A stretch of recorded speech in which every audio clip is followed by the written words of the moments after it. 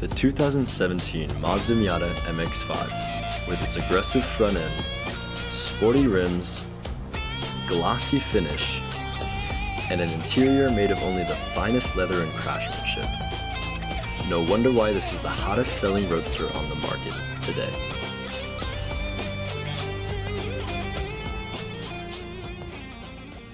We got the chance to speak with Woodrow Reynolds, car salesman for Dolan Mazda and Kia, about which consumers are driving these sporty little cars off the lot and why.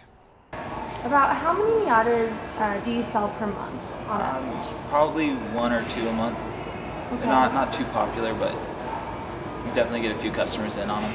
Okay, and then out of the Miatas that you do sell, how many men versus women will walk up to one? Usually it's about 50-50. It's a lot of times a married man and married woman, so they're both deciding on buying the vehicle together.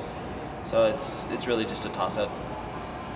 Okay, and going off of that, what colors do you see sell more in Miatas? Red. Red definitely sells the most. Women actually do prefer the red, I've noticed. They're usually driving the red, and then the males usually drive white or some of the more off colors. It's more of a summer car, so like taking trips up to Tahoe and stuff like that. It's not all-wheel drive, so it's not really meant to be driven in the snow. It's more of a secondary car for you, and just to have a little bit of fun in.